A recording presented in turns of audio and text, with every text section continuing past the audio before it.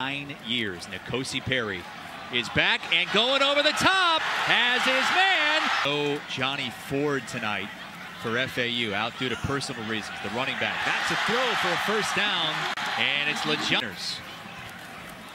Perry in the pocket. Oh, what a throw! Woo. Tony Johnson holds on at midfield. N'Kosi Perry threads the 5 yards on 3rd and long last time. What does he do here on 3rd and 13? Setting up the screen, and they will have the first down. That's Kelvin. Football. So 1st and goal from the 2. Perry keeps it, and it's a touchdown, Owls.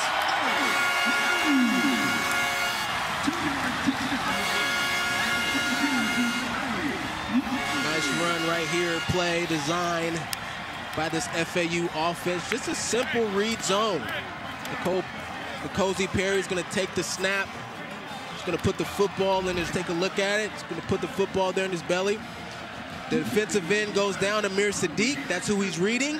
See it right here. Amir Sadiq goes down. He pulls it. Goes around the convert here. On 4th and 4, over the middle, McCammon makes the catch. This is big if Charlotte can get a 3 and out here.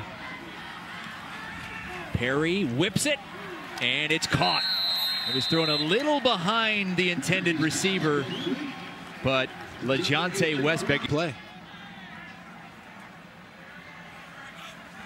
Wester in motion, gets the sweep, makes a man miss. What a move. First down yardage to the 49. Hit him with an That's what, as this game continues to go.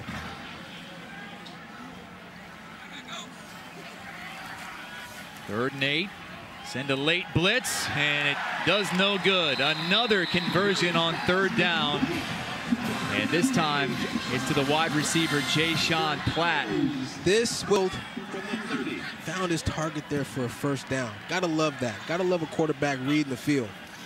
And now 1st and 5 after the penalty, and the wide open touchdown, Jaquan Burton.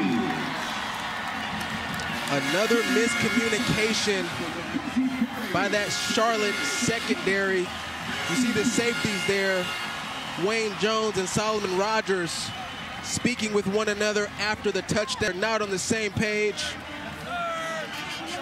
FAU lines up in that bunch formation. Can confuse defenses a lot of times. Who's inside, who's outside, who's got deep. They weren't on the same page there.